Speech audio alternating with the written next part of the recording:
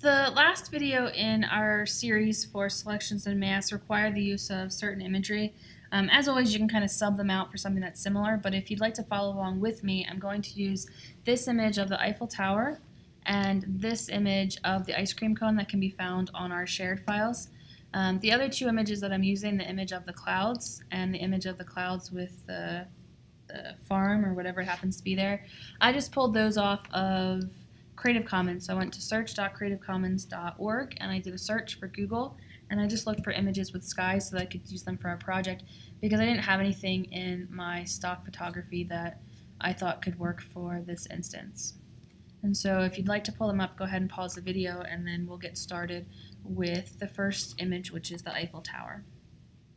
And so there are two ways to create a layer mask, and it's important to remember that a layer mask is non-destructive. It is attached to a layer. You're able to paint with it with black, white, and gray, and each one of those colors does something different. White is what you keep, black is what disappears, and then gray, or depending on the shade of gray, creates levels of transparency. So we're going to focus on the black and white aspect of layer masks, but if I have time I will kind of show you how gray can come into play. And so when you use gray, what will happen is whatever is beneath this layer will blend with the current layer in some amount, because the darker your gray is, the more your layer is going to disappear, and the lighter your gray is, the less your layer is going to disappear.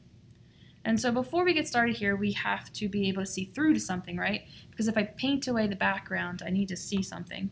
And so what I want to do is I want to duplicate my background layer, because that is going to be my top layer. And then I want to create a new layer that's in between. We'll call that layer 1.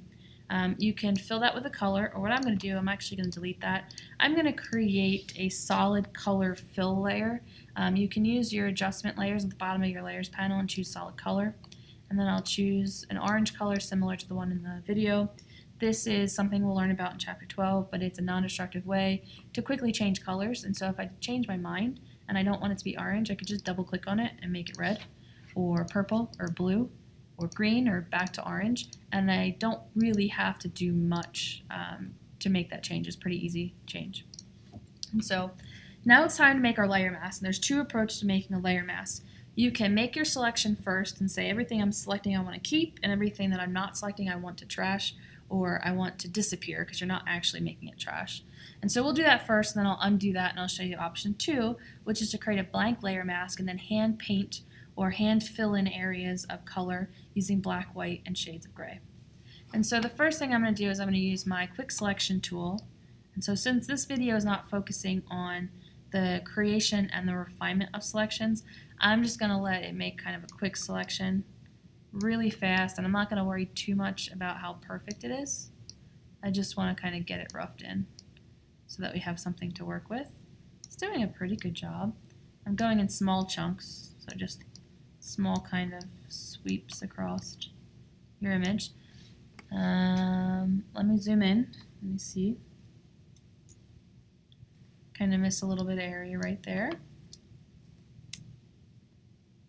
Let me zoom in this way.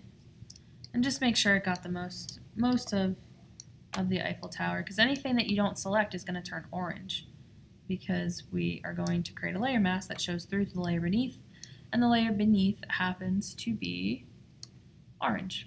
Okay, so now that we have created our selection, on the layers panel, if you choose the create layer mask icon, create new mask, it will automatically create a layer mask. It'll be attached to the background layer because that's a layer that I have selected currently, and it will look similar to the one that's attached to the fill layer, except for mine will have black and white on it because I have a selection.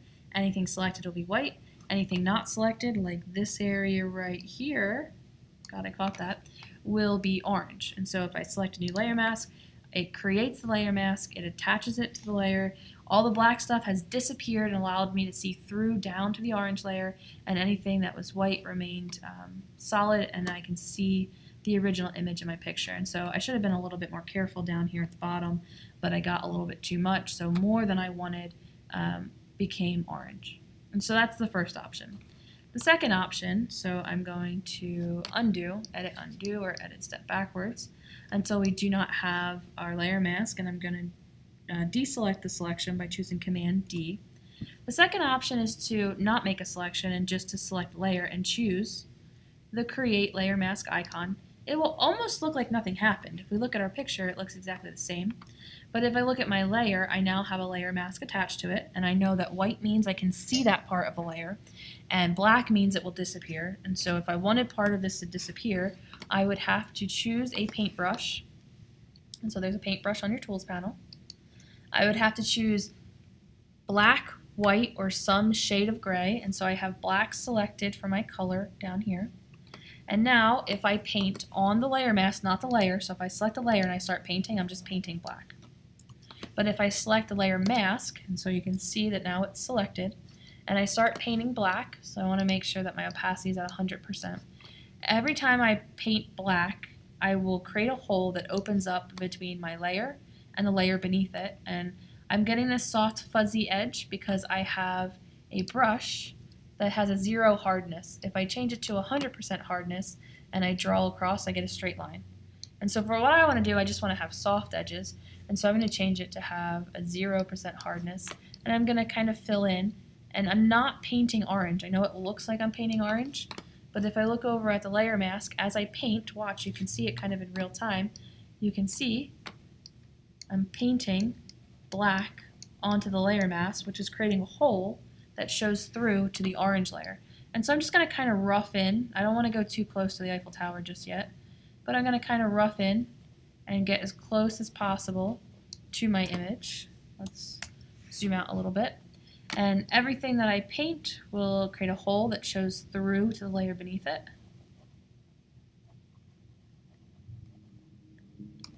And I'm going to go around and I'm going to repeat this everywhere that I want to see orange. When I get to areas where my brush is too big, I'll use the left bracket and I'll make it smaller. And then you can kind of paint in these areas. You would want to be more careful than I'm being right now. Go around and paint them. And then once you kind of rough it in, you can come over to the edge of the Eiffel Tower, and you'd want to be more careful than I'm being because I'm going very fast. But you can eventually paint out all the areas that you don't want to see showing through to the layer beneath it. And so the benefit of this is that after you create your layer mask, and this is a benefit of a layer mask, not just this type of process for creating a layer mask, is if you decide that you don't want orange background, you can edit the layer beneath and you could make it a pink background, or a red background, or a blue background. Or you could say that you don't even want that background. You could say that you want a picture. And so if I copy Command A or select all, will select the whole picture, and then Command C or edit copy will copy all these pixels, and I can bring them into my other document by choosing Command V or edit paste. And I could paste this image beneath the layer that has, I hit paste twice. Let's delete one layer. I can paste it beneath the layer that has a layer mask, and now it will show through onto that layer. Now that image has a lot more pixels than this image, and so I'd actually have to do like something like edit free transform. It's a big picture, and I have to make the picture smaller. I can't see where the handlebars are. It's a huge image or it's a tiny image, and I don't want to assume, but I'm pretty sure the Eiffel Tower is a small image. And so you can make the image as small as you need it for your Eiffel Tower image, and then you can slide it around until the right part of the clouds are showing through, and you can use that to change the background of your image. I don't know why. My Photoshop's working a little funny right now. I've double clicked, which should accept the changes, and I've hit return, which should also, but I think it's being a little funny. But now, because I'm showing through from the first layer through the layer mask to the second layer, I can say that I want clouds. Or I could drag that layer beneath the orange layer and say, well, no, I want an orange background. I kind of like the cloud ones because even though we didn't refine that selection, it still looks pretty natural. Okay, I'm going to close out of that image because I don't need it anymore. And now we're going to talk about the ice cream image, and so I'm going to do the same thing I just did. And so if you're starting to feel comfortable with layer mask, you don't have to watch me do this 3 or 4 times, but I'm going to repeat it for those of you who want some practice. And so the second example that I gave in the slideshow is I have this ice cream cone and maybe I want to change the background for whatever my purposes is. And so I'm always going to duplicate the background before I make any changes, and I'll use the quick selection tool to make a quick selection of the ice cream. I have no idea how you're going to see this on the video. It's hard for me to see it in actual Photoshop, but maybe I'm just getting old and going blind. Let's hope that's not the case. And so just make a quick selection. I'm just going really fast because the objective of this video is not to make the selection. The objective is to show you how to create layer masks. So get the finger here. Okay, so we'll pretend that I've refined that and it's perfect, but now I have the selection, and if I were to create a new layer mask via the new layer mask icon on the layers panel, all the white stuff is the stuff that I had selected and all the black stuff is what should disappear. The background's turned on though, so I'm seeing through the ice cream image to the ice cream image, and so it looks like nothing happened. But if we turn the background layer off, you can see it's now on its own layer. You can also create new layers. Maybe you want to create a gradient layer. Let's choose that color, and let's make it radial, and let's make it bigger. There we go. There's our ice cream image. And so now we have the same idea. We've created a hole in the first image that shows through to the back image, and I'm free to change that image. I can even change it to be clouds like I did in the previous example. And so I could grab a cloud image. Let's do this guy here. So Command or Control A to select all, Command C or Control C to copy, and then we can Command or Control V to paste. And so this image is actually really small, and so I'm going to do something that's bad practice, so don't actually do this if it happens to you. But I'm going to choose Edit Free Transform, and I'm going to stretch it, which we learned the name of stretching an image to make it bigger and making up the pixels to fill in the gap is called upsampling, and it's kind of bad practice. But I could do that for the purpose of the demonstration.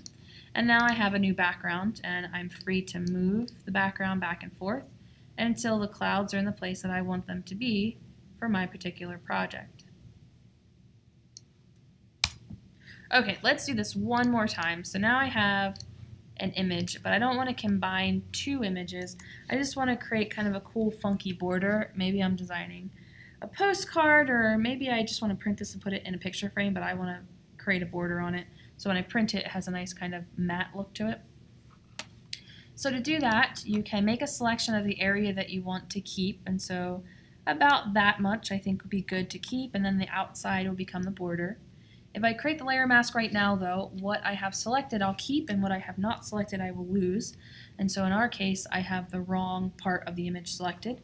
So I'll choose Select and Inverse, and now I have, you can tell, if you look at the corner, I have the border selected because both sides of the border are selected. It's like a big circle going around the outside. Now if you create a new layer mask, so let's duplicate the layer before we do anything. I'm going to go ahead and turn the original background off. If you create a new layer mask, you have created a hole in your image that shows through to the one beneath it. But this is not like what we did for the example in the slideshow, right? In the example in the slideshow, I didn't want to get rid of the inside of the image. I wanted to create a colored border. And so if that's what you're interested in doing, instead of creating a layer mask on the background layer, you need to create a new layer. And so you can create a new layer, or you can create a new solid fill color adjustment layer. Whatever you need to do, you need to fill that layer with a color. And so I'll do it via Edit and Fill for now until we get better at using adjustment layers. And you can choose the color that you want it to be. You can even kind of come out here and you can choose the color from the image that you'd like it to be. That is really bright orange, so I'll go a little darker. And so now you end up with two layers, and they're both solid, so you can't see through the first layer onto the background layer. But you could create a layer mask like we did for the previous example. So you can make a selection. The area you have selected is going to become the layer mask, so I will switch that selection and do Select Inverse. So now I have the background selected, and now finally when I select the new layer mask icon, it will create a layer mask that the black part, the inside, disappears. The outside, the white part, the one I wanted to keep, remains. And now I could go to the background layer and I could move this image back and forth. But before I do that, I want to show you something that we haven't learned yet. When you have multiple layers and you go to click something, you want to be able to click the item that's on the layer that you have selected, but sometimes you want Photoshop to just figure out what you're trying to move. And so in the top right hand corner of your window, when you have the Move tool selected, there is something that says Auto Select, and if you have that selected, which I believe is the default, and you click and drag to move around the sky, it should automatically move it around because it realizes there's nothing in front of it. If you have it not selected or not checked off or checked, and you have the orange layer selected, and you try to move the background, it's going to try to move the orange layer, which can be really frustrating. And so as a general rule of thumb, I would leave this auto select selected and then just turn it off when it's bothering you and it's causing problems, because most times it's better to have it selected than not. And so now I'm going to select the background, copy layer, and move the background around because the bottom's getting cut off and I don't want that. So I'm going to move it up and move it into position until I can see the part of the image that I want to see. And it's fully editable, right? I can drag it and I can move it and I can rotate it if I wanted to. And as long as I don't move it too far, I can put it anywhere I want because I'll just see that part of the image through the layer mask. The last thing that I did in the example was I applied layer effects to this to make it look like it's a beveled border. And so I did that by using the Effects tab at the bottom of the Layers panel. I chose Bevel and Emboss. And then you can see the settings because it remembers your last setting. And so I went to Bevel and Emboss. I chose an inner bevel, and it's a smooth bevel. I made the depth really big. So watch what happens when it's small. You can't even see it, right? And the bigger I make it, the percentage, I can see more and more bevel. And so I just made it like really big because I kind of like the look of it. You can make the direction up or down. I kind of liked up better. I increased the size and the softness. And that's basically all I did. I just kind of played around until I got something that I liked, and then you can hit OK. And now it looks like I have a framed picture that I could print and I could put in a picture frame. It looks like a matted picture that I could print and put in a picture frame. So that wraps up our lecture on layer masks. And so make sure that you go through this lecture as many times as it takes to fully understand everything that was covered. There were 58 slides in this lecture. It's a huge lecture that we spend a week to 2 weeks of the semester solely dedicated on so that you can practice it over and over and over again. I am here for you. Your teachers are here for you. If you're having trouble with any of these concepts, selecting hair, making selections, making color range selections, in-focus selections, now's the time to ask questions. So we're going to use the same skill set every lecture from now to the end of the semester because we're going to be doing something different, but it's going to require some sort of selection or some sort of layer mask to be applied.